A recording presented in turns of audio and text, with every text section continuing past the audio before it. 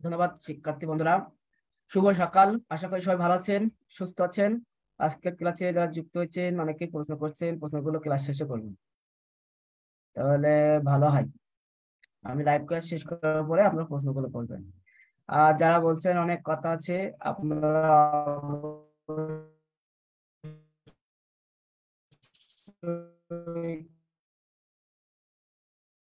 Class শেষ করার পরে কল দিন। আলোচনা করবো গতিক শিল্পকলা নিয়ে। আলোচনার শুরুতেই আপনাদের জানিয়ে রাখতে চাই, আপনারা যারা এখনো পর্যন্ত আমাদের ক্লাসগুলোতে অংশগ্রহণ করছেন না, আপনারা কিন্তু আপনাদের যে হাজিরা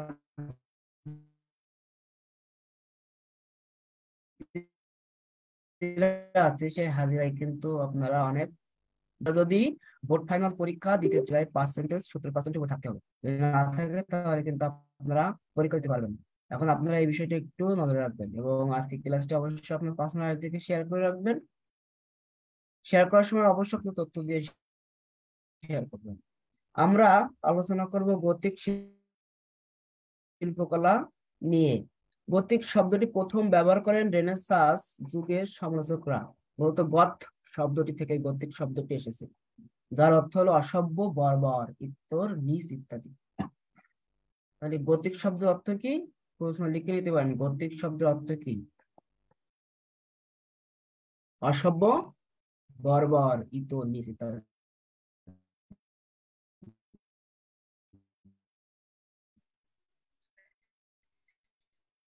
দ্বাদশ শতাব্দীর কিছুকাল পর এটি ষোড়দশ ও সপ্তদশ শতাব্দীতে যারা ক্লাসিক্যাল শিল্পকে একমাত্র শিল্প হিসেবে দেখেন, তারা একাদশ শতাব্দীর শিল্প শৈলীকে নগণ্য তুচ্ছাতে এই গতিক শব্দটি ব্যবহার করেন। অথচ গথ জাতি থেকে কখনোই গতিক শিল্পশৈলীর উদ্ভব ঘটেনি। ঊনবিংশ শতাব্দীতে রোমান্টিক শিল্পীদের কাছে সর্বপ্রথম গতিক শিল্প হিসেবে স্বীকৃতি পায়।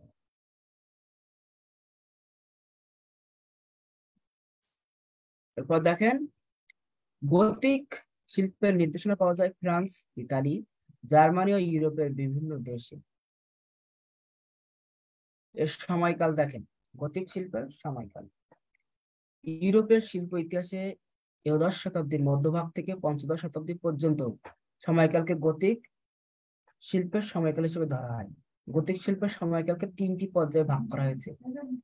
গতিক শিল্পের সময়কালকে কয়টি পর্যায়ে ভাগ করা যায়?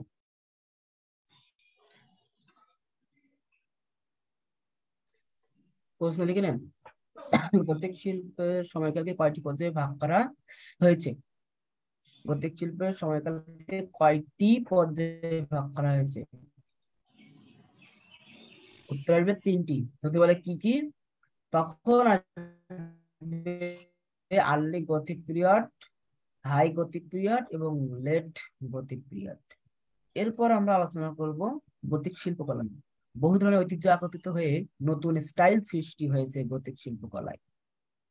অন্যান্য শিল্পকলার চেয়ে এর ধরন ছিল শান্ত ও বুদ্ধিদীপ্ত। এখানে খ্রিস্টান ধর্মের নির্দেশকে তুলে ধরার জন্য অতীত ঐতিহ্য ও সাথে নতুন চিন্তাধারাকে একত্রিত করা হয়েছে। গতিক শিল্পকলাকে প্রধানত 3টা ভাগে ভাগ করা হয়েছে।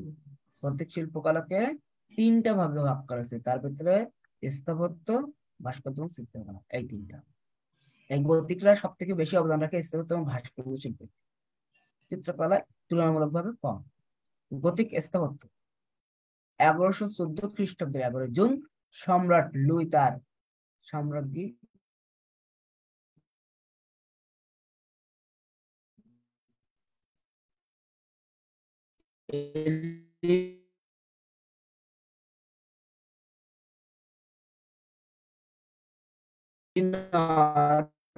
রাজন্যবর্গ 5 জন বিখ্যাত চিত্রতায় গির্জাটি ঝলমল করছিল। গথিক স্থাপত্য শিল্পে 2 জন ব্যক্তির প্রভাব সবচেয়ে বেশি, বার্নার্ড ও সেন্ট ডেনিসের যাজক সুপার। এদের প্রভাবে রোমান্সক ধারাকে পিছনে ফেলে তৈরি হলো নতুন স্থাপত্য রীতি। অনুপম নির্মাণ কৌশলের দিক দিয়ে সেরা গির্জাগুলোর মধ্যে রয়েছে প্যারিসের নটরডাম ও জার্মানির কলোন ইত্যাদি। তাহলে যদি প্রশ্ন করা হয় গতিক দুটি স্থাপত্য শৈলীর নাম লেখো। গতিক দুটি স্থাপত্য শৈলীর নাম লেখো। তখন নটরডাম আর কলোন, প্যারিসের নটরডাম এবং জার্মানির কলোন, এই দুইটা। গতিক স্থাপত্য শিল্পের বৈশিষ্ট্য, আলোকিত জানালার ব্যবহার। গতিক স্থাপত্য শিল্পের বৈশিষ্ট্যগুলো যদি আলোচনা করতে হয়, প্রশ্ন লিখেন গতিক স্থাপত্য শিল্পের বৈশিষ্ট্যগুলি আলোচনা করো। গতিক স্থাপত্য শিল্পের বৈশিষ্ট্যগুলি আলোচনা করো। আলোকিত জানালার ব্যবহার, নকশার মধ্যে সমন্বয় সাধন, গতিক স্থাপত্যের অন্যতম বৈশিষ্ট্য। উচ্চতা বৃদ্ধির জন্য আবিষ্কার হয় সুচালক খিলান। কোরাস খামের ব্যবহার গতিক স্থাপত্যেও অন্যতম বৈশিষ্ট্য। রিব ব্যবহার করা হতো যা ছাদের ওজন রক্ষার ভূমিকা পালন করত। রিব বলতে কি জানেন? এই যে আপনার দেখবেন পিলার গুলো দুই সাইডে এরকম আপনার টির মাথা যেমন থাকে ওই রকম করে দেওয়া হয়, ওই যে বাটটি যে অংশটা, এটাই। এরপর গতিক স্থাপত্যে গির্জাগুলো পাথর দ্বারা তৈরি হতো। সৌন্দর্য বৃদ্ধির জন্য উড়ন্ত টেকা ব্যবহার করা হতো। পাথরের পাশাপাশি কাঠেরও ব্যবহার করা হতো। সমস্ত দেওয়ালে চাপ রক্ষার জন্য শক্ত বাঁধুনি দেওয়া হতো। সমস্ত গির্জাগুলো এক অনন্য শক্তিশালী নকশা। এরপর উল্লেখযোগ্য স্থাপত্য শৈলীগুলো এখানে আলোচনা করা হয়েছে। দেখেন, সেন্ট ডেনিস, এর সময়কাল ছিল 1140 থেকে 1144 খ্রিস্টাব্দ। প্রাপ্তস্থান ফ্রান্সের প্যারিসের নিকটে। সেন্ট ডেনিস গির্জাটি ধর্মীয় আগ্রহের কারণে তৈরি করা হয়েছিল বলে সকল শ্রেণীর মানুষের অবদান এখানে বিদ্যমান। এরপর গির্জাটি খিলান ও জানালার উপর জ্যামিতিক নকশা করা হয়েছে। এটি প্রবেশদ্বার দরজা ছিল পশ্চিম দিকে, অর্থাৎ এই গির্জার ভিতরে প্রবেশ করতে হলে আপনার পশ্চিম দিক দিয়ে যেতে হবে। তারপর লাওন গির্জা, এই লাওন গির্জার সময়কাল ছিল 1190 থেকে 1205। স্থান আপনার লাওন নামক স্থানে। যদি প্রশ্ন করা হয় গতিক স্থাপত্য কর্ম সম্পর্কে সংক্ষেপে আলোচনা করো, তখন কিন্তু এইগুলো পয়েন্ট আকারে লিখতে হবে। লাওন গির্জাটি 1190 সালে নির্মাণ শুরু হয় এবং তা শেষ হয় 1205 সালে। এর পশ্চিম দিকে রয়েছে রোসউইন্ড এবং খিলান। তিনটি প্রবেশদ্বারের উপরে রয়েছে অর্ধবৃত্ত আকৃতির খিলান। এর নিচের দিকের স্তম্ভগুলো ছিল বেশ সরু। এরপর নটরডেম গির্জা, সময়কাল ছিল 1163 থেকে 1250 খ্রিস্টাব্দে। স্থানে অর্থাৎ পশ্চিম পাশ খুব একটা জমকালো তারা করেনি। প্রবেশদ্বারের পাশে দেয়ালগুলো সমানভাবে নির্মাণ করেছিল। ওপরের দেয়ালে কুলিঙ্গ কেটে গ্যালারি তৈরি করা হয়েছিল। এবার চার্লস গির্জা, এর সময়কাল ছিল 1145 থেকে 1170 খ্রিস্টাব্দ। এটি আর্লি গতিক শিল্পের সবচেয়ে উল্লেখযোগ্য স্থাপত্য। এই গির্জাটি অগ্নিকাণ্ডে ভয়াবহ ক্ষতি সাধিত হয়।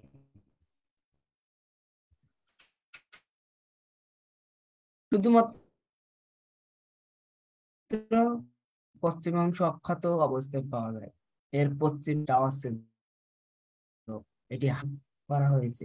গতিক শিল্প এসে এটা আবার কি করা হয়েছে, পুনরায় আবার নির্মাণ করা হয় 95 থেকে 1255 খ্রিস্টাব্দ। আর এটি স্পেনে পাওয়া যায়। এটি হাই গতিকের একটি জমকালো স্থাপত্য ছিল।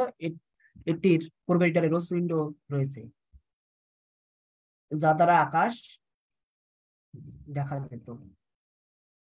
এরপর ভাস্কর্য শিল্প, গতিক ভাস্কর্যের মতো স্থাপত্য ভিত্তিক গির্জার অভ্যন্তরীণ অংশ প্রবেশদ্বারে তারা ভাস্কর্যগুলো নিখুঁত ভাবে তৈরি করেছিলেন। গতিক ভাস্কর্যগুলোকে ধর্মকাহিনী করে তৈরি করা হয়েছিল। গতিক শিল্পকলা উল্লেখযোগ্য ভাস্কর্যগুলো আপনার যদি আমরা আলোচনা করি, তাহলে প্রথমে আসবে হেড অফ ক্রুসিফিকশন, অর্থাৎ পুরুষবিদ্ধ যে যিশু, সেটাই কিন্তু এখানে ফুটিয়ে তোলা হয়েছে। আপনারা একটা জিনিস খেয়াল করবেন, সেটা হলো যে প্রশ্ন লিখে নেবেন যখন যে গতিক স্থাপত্যকলা সম্পর্কে আলোচনা করো, তখন কিন্তু এই যে গতিকের যে আপনার 4-5টা এখানে পয়েন্ট আছে, এই পয়েন্ট উল্লেখ করে কিন্তু এই বর্ণটা লিখবেন, কারণ 5 নম্বরে প্রশ্ন থাকবে এটা। গতিক স্থাপত্যশৈলী সম্পর্কে আলোচনা করো তখন 5 নম্বরের প্রশ্নটা, সুতরাং এগুলো কিন্তু সম্পূর্ণ লিখতে হবে। এবার গতিক ভাস্কর্য সম্পর্কে আলোচনা করো, গতিক ভাস্কর্য সম্পর্কে আলোচনা করো। তারপরে গতিক চিত্রকলা সম্পর্কে আপনার প্রশ্ন আসবে না, কারণ তারা এই চিত্রকলা সম্পর্কে গুরুত্বপূর্ণ ভূমিকা পালন করে, কিন্তু অতটা নয় যতটা তারা পালন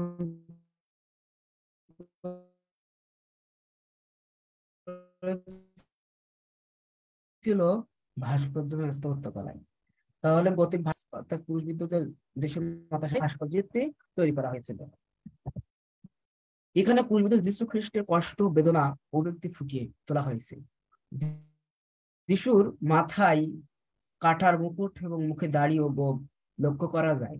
সবচেয়ে বেশি লক্ষণীয় হলো যিশুর মুখে প্রচন্ড বেদনার ছাপ। এরপর দি বাম্বেরি রাইডার, এটি 11 শতাব্দীর শেষে তৈরি করা হয়েছিল, আর এটি হলো স্থান হলো বামবার্গ গির্জা করা হয়েছে। মুকুট পরিহিত এবং অশ্বের লাগাম ধরে আসছে, ডান দিকে তাকিয়ে আছে এই ভাস্কর্যটি। তারপরে এসটি মার্টিন অ্যান্ড এসটি, এখানে তাদের ভাস্কর্যগুলো কেমন ছিল, 1220 থেকে 1230 খ্রিস্টাব্দে তৈরি করা হয় এবং চার্টনেস গির্জা থেকে আছে। এই ভাস্কর্য দুটি সাধু মার্টিন ও সাধু জিরোমির, যা চার্টনেস গির্জার গায়ে রয়েছে। মার্টিনের হাতে লাঠি আর এক হাত দিয়ে জিরোমির হাত ধরে আছে, অর্থাৎ এক হাত দিয়ে সে লাঠি ধরে আছে, আর এক দিয়ে হাত দিয়ে জিরোমির হাত ধরে আছে। রয়্যাল পোর্টালস অফ চার্টেলস, এই ভাস্কর্যটি আপনার তৈরি করা হয়েছিল 1145 থেকে 1170 খ্রিস্টাব্দে, আর এর মাধ্যম ছিল পাথর। এই ভাস্কর্যটি পাথর দিয়ে তৈরি করা হয়। এই ভাস্কর্যটি গির্জার পশ্চিম পাশে প্রবেটরের মুখে তৈরি করা হয়েছিল। কোন গির্জার? চার্টেন গির্জার। এগুলো মূলত খিলানের উপর নিখুঁত ভাবে তৈরি করা হয়েছে, অর্থাৎ এই স্থাপত্যকলার সৌন্দর্য বর্ধনের জন্য স্থাপত্যকলার যে খিলানগুলো ছিল তার উপরে ছোট ছোট ভাস্কর্যগুলো তৈরি করা হয়েছিল। এগুলো মূলত সাধু ব্যক্তির মূর্তি, এগুলো রং করা হয়েছিল। তারপর দি virgin of Paris, the virgin of Paris 14th শতাব্দী সেইটিকে তৈরি করা হয়েছিল। এর স্থান হলো নটরডেম, নটরডেমে এটি পাওয়া যায়। এটি মূলত একটি কুমারী মেয়ের মূর্তি, কুমারী মেয়ের মূর্তি। ভার্জিন অফ প্যারিস মানে প্যারিসের কুমারী মেয়ের একটা মূর্তি, মাথায় অলঙ্কারিত মুকুট পরিহিত। এই মূর্তিটি মায়াবী দৃষ্টিতে একটি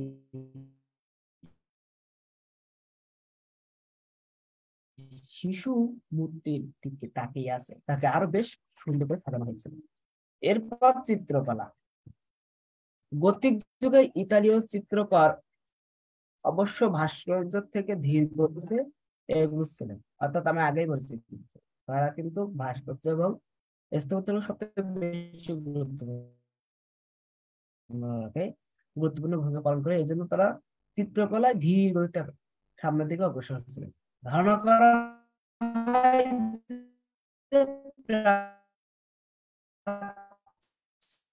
যে সংরক্ষণ চিত্রকলার বিকাশে বাধা হয়ে দাঁড়িয়েছে। চিত্রকলার ইতিহাসে এক নবযুগের সূচনা করে।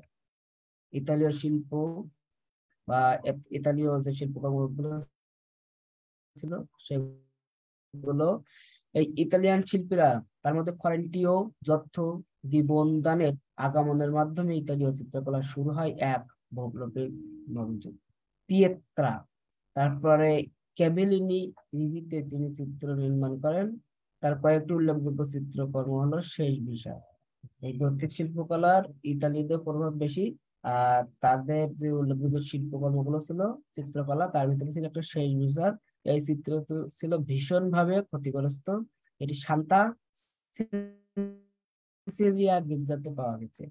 এবং এখানে একটা বিশালত অবস্থায় সাপ সেটি দেখানো হয়েছে। মূলত ভাস্কর্যের আদলে চিত্র নির্মাণ প্রয়াস, তারা যে ভাস্কর্য তৈরি করেছিল না, তারপর তাদের স্থাপত্যশৈলী, এইগুলো দেখে দেখে তারা চিত্রকর্ম তৈরি করে। এই জন্য তাদের যে চিত্রকর্মগুলো ছিল আপনার তারই অনুকরণ, অর্থাৎ তাদের ভাস্কর্য স্থাপত্য অনুরূপ। তারপর বিশ্বাস, বিশ্বাসের একটি চিত্রকর্ম, একটি দেয়াল চিত্র, আর আনুমানিক 406 খ্রিস্ট পাদুমার একটি গির্জা এটা পাওয়া যায়। এখানে মানুষের প্রতি যে বিশ্বাস, একে অন্যের প্রতি বিশ্বাস, সেই বিশ্বাসের প্রতিচ্ছবি হিসেবে এই ছবিটি অঙ্কন করা হয়। এখানে আলোচনার ব্যবহার করা হয়েছে, সুন্দর করে আলোচনার ব্যবহার করে ফুটিয়ে তোলা হয়েছে। শিক্ষার্থী বন্ধুরা, আপনারা গথিক শিল্প করার বিষয় নিয়ে আলোচনাটি শুনলেন এবং যে প্রশ্নগুলো লিখে নিয়েছেন, এই প্রশ্নগুলো অবশ্যই সংরক্ষণ করে রাখবেন। পরীক্ষা যদি প্রশ্ন আসে, এখান থেকে আসার সম্ভাবনা বেশি। এখান থেকে দুইটা প্রশ্ন আসার সম্ভাবনা সব থেকে বেশি। একটা হলো গতিক শব্দের অর্থ কি, এবং গতিক স্থাপত্য অথবা গতিক ভাস্কর্য সম্পর্কে আলোচনা করো, বা গতিক স্থাপত্য শৈলী সম্পর্কে প্রাধান্য লেখো। এই তিনটা প্রশ্ন থেকে দুইটা প্রশ্ন আসার সম্ভাবনা আছে। এখন আপনারা যারা হাজিরাগুলো দেননি, অবশ্যই চ্যাট বক্সে হাজিরাগুলো দিয়ে দেবেন।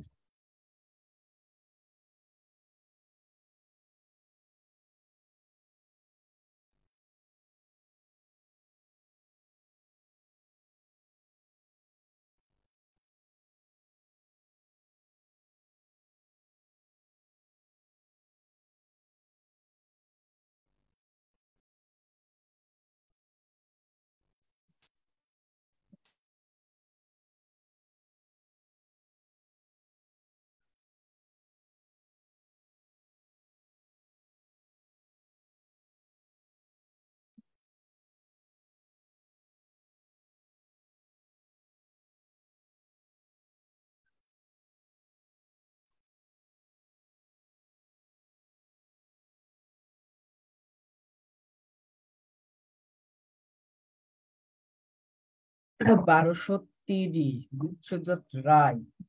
ধন্যবাদ বিশ্বজিৎ রায়, আপনাকে অসংখ্য অসংখ্য ধন্যবাদ।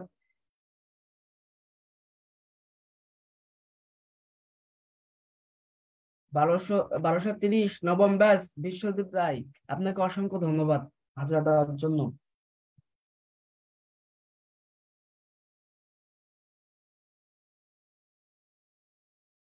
1074, 940,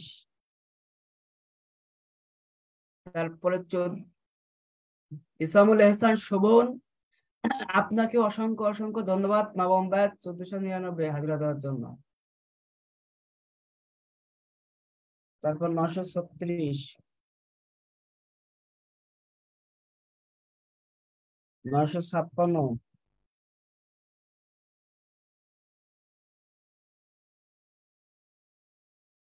1241, 858, 859,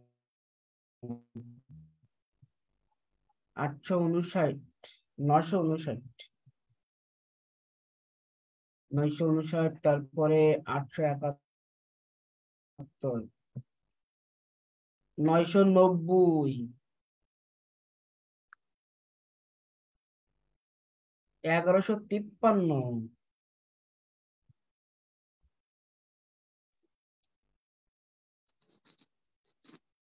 1060,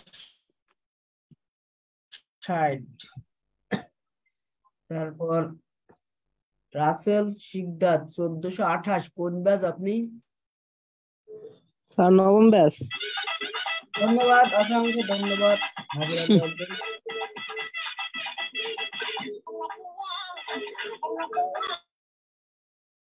তেরোশো 89,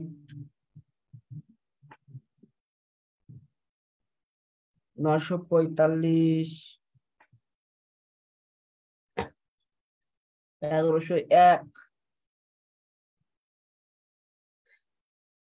মিস লাকি 1447, নবম ব্যাচ, আপনাকে অসংখ্য ধন্যবাদ হাজিরা দেওয়ার জন্য। 884।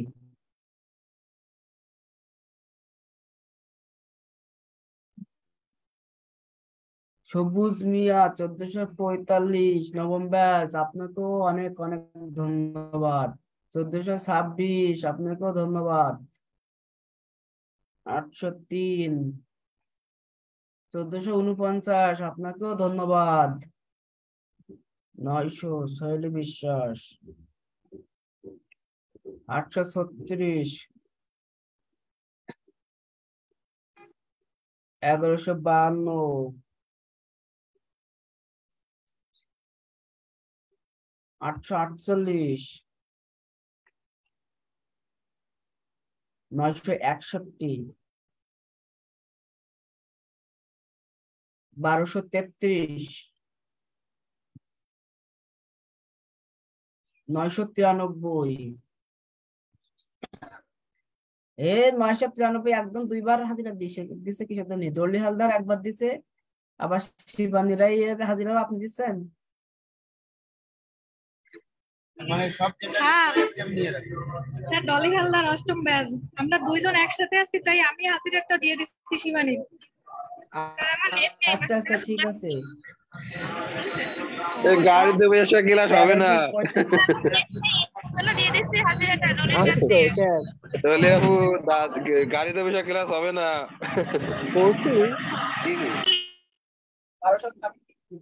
আচ্ছা ঠিক আছে, সাউন্ড বন্ধ রাখেন। 1226। 1046। তারপরে 1196। 1180। 808।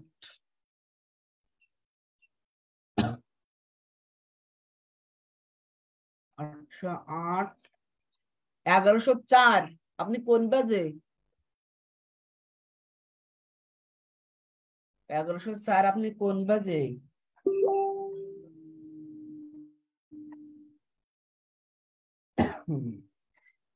1104 কে আছেন?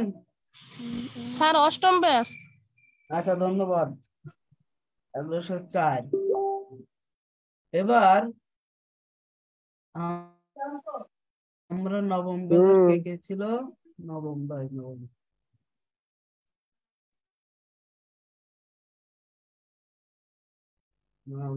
ব্যাচে 1449। এরা খুবই অ্যাক্টিভ, ভীষণ অ্যাক্টিভ। এদের আমি মেডেল দেবো। 1426। 1445। 1445।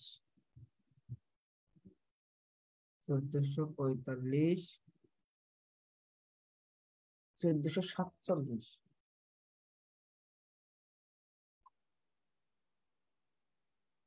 তারপরে আর কি আছে? 1428। আপনি কোন ব্যাচ? নবম ব্যাচ। রাসেল শিকদার। রাসেল শিকদার আছেন?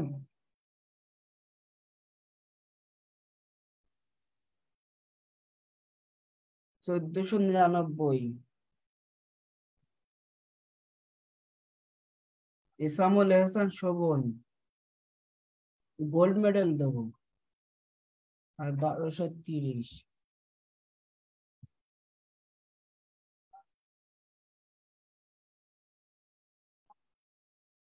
নবম ব্যাচ।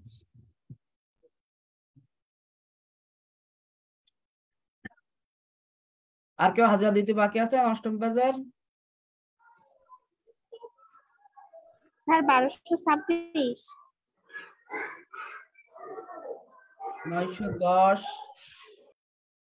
1226। চ্যাট বক্সে লিখেছেন না 1226, তা আবার দিচ্ছেন কেন? চ্যাট বক্সে হাজিরা দিচ্ছেন, তাহলে হাজিরা দেওয়ার দরকার নাই। স্যার 930 তো হাজিরা দিয়েছি স্যার, আপনি তো বললেন না স্যার, শুনতে পাইনি। 930 চ্যাট বক্সে লিখেছেন? জি স্যার লিখেছি, ডলি হালদারের পরে আমারটা গেছে। ডলি হালদারেরটা পরে জি স্যার 990 কই 930টা নাই তো। স্যার আমি তো দিলাম স্যার, আবার দিয়ে দেবো তাহলে।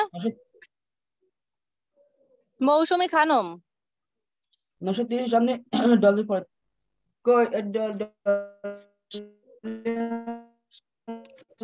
পরে দিছেন কই দেখি তো একটু। এই দেখেন শিবানী রায় হাজিরা দিয়েছে 993 আর জয়া এর আগে ডলি হালদার কই এই জন্য স্যার দুবার দেওয়া নিষেধ এই বলে যে আমি না না ঠিক আছে আপনার হাজিরা দিছি তো, জি স্যার। কিন্তু এখানে কই জি স্যার লিখে নেন। ও 930 হ্যাঁ এখানে 990 পরে হবে